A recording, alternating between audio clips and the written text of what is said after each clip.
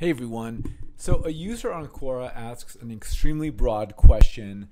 What is digital marketing? What are the basics of digital marketing? What is digital marketing strategy? Who needs digital marketing services? So I'll attempt to concisely answer that question.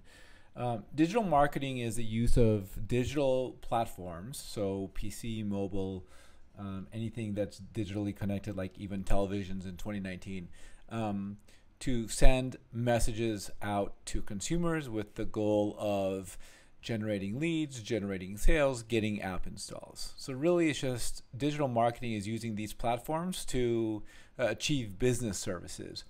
In the basics of digital marketing in 2019, there's a few characteristics that are critically important. The first is that there's a lot of data. Everywhere we go in the physical world, for example, we are leaving bits of data about ourselves, and that data is aggregated by different apps, sold to different companies, and then further aggregated and connected to our other behaviors. So for example, MasterCard sells data about what we buy at the supermarket, and it allows us to target people who buy Oreos at the supermarket, for example. And so there, in one of the platforms we use, there's 160 different data companies, and they have different types of data and different recipes. And the idea here is that marketing in 2019 going into 2012 really means that we use precision data about what people are interested in, and we serve them ads, or we deliver content messages to them through social media, through those are the two main things. And I would also look at so the main sort of ways of sending out messages in digital media is paid media, so paid advertising, content marketing, so value-driven content marketing. Lesser but still valuable is email marketing and affiliates. And affiliates are when a company places an offer. I'll pay anyone $20 who gets me a person to buy a product, and then links are shared all across the web.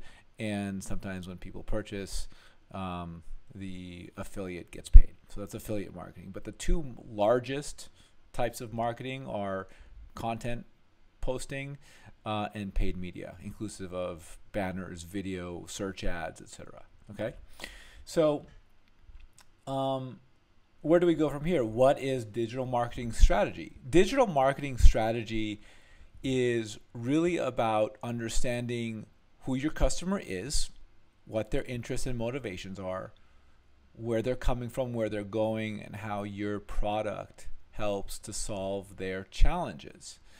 The strategy defines your customer and what you want them to do after they've seen your ads or your messages, let's say.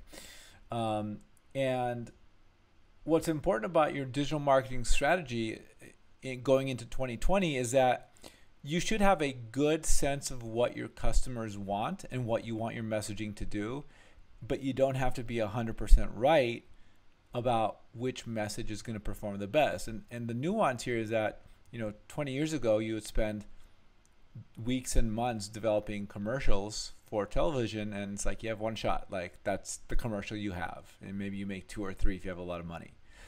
But in 2019 into 2020, you can create 10, 20, 100, 1,000 different creative executions, some with men, some with women, some with buildings, some with the product, some with the blue background, some with the red background, some with different types of copy in the ads. And you get to get feedback from the marketplace. People tell you when an ad is clicked on or engaged, when a content post is engaged with, or when a person signs up for a lead, or shares their information, or downloads a white paper, or generates a sale.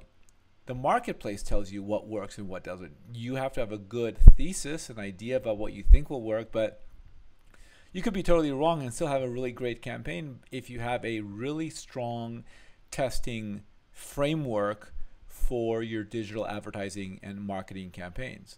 So for example, and what this really does is that it really gives marketers the ability to refine their product, refine their messaging, refine what they say when they go to market, refine their pricing, refine their website, refine how they communicate with people, right? Because let's remember all these media, social media, Instagram, Snapchat, TikTok, Facebook, any of the places where ads are run, YouTube.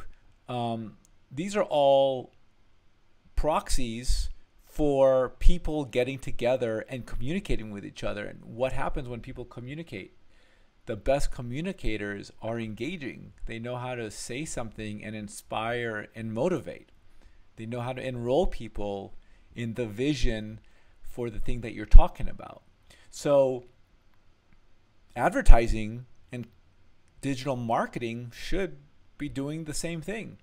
And it should be using the tools of our time, the communications tools of our time, to make all of that work together. And so as a result, who needs digital marketing, right?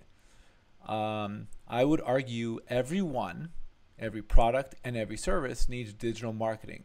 Now, every product and service doesn't do digital marketing because I think some people have limiting beliefs about what it is or what it isn't.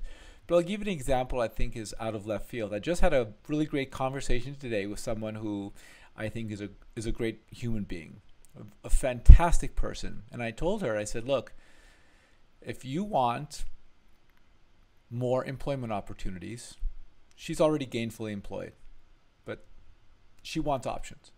If you want to be gainfully employed, if you want to have further, more interesting employment opportunities, or maybe you want to do consulting, or maybe you want to build a business one day, and you just want choices, and maybe you just want to get promoted within the company you currently work for. I think the best way of doing that and getting those opportunities, in addition to, of course, doing good work within the organization that you are in and being a good person, etc., is by building a reputation. Effectively, it's marketing for yourself, building your brand. And the way you build a brand is by giving value, by giving people information that is valuable to them. And ideally, staying away from asking for something from them as long as possible. Maybe never. So people, individuals who aspire to have a great life, who aspire to be happy, who aspire to start businesses, who aspire to do fun things and get employed at interesting places and have bigger challenges in their lives, need digital marketing. Small businesses, local businesses need digital marketing. Certainly large Fortune 500 companies live and die by advertising and digital marketing as a subset of that. So digital marketing is really just about communicating with people in the forums and with the tools and with the communications tools of our time to engage people, to have conversations, to be likable, to be valuable, to inform and to entertain. And all the rest of it is a means to doing that. And ultimately, if you do that well, you will get more sales, you will drive more leads, you'll have more employment opportunities. And I think ultimately, you'll have an opportunity in your life to choose happiness. That's digital marketing. Talk to you guys soon.